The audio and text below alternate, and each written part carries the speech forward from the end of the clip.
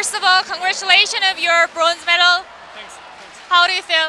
But it's not. I'm a little sad because when you are here, you always try for the gold medal. If you have to go home with the bronze medal, maybe in 2-3 days it will be better. Compete with the Mexican home team, wasn't it hard?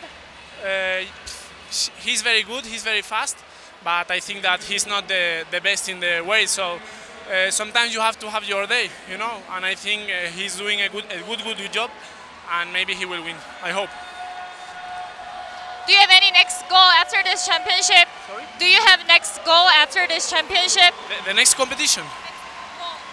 I hope. I have been second at Denmark, second at Olympics. I think now I need the gold medal. Can you say something to your fans? For your fan. For my fan. Only that I'm very happy because I have a lot of people that support me, and I think that it's very important if you want to continue doing this and fighting hard. Congratulations again. Thank you very much. Thank you very much.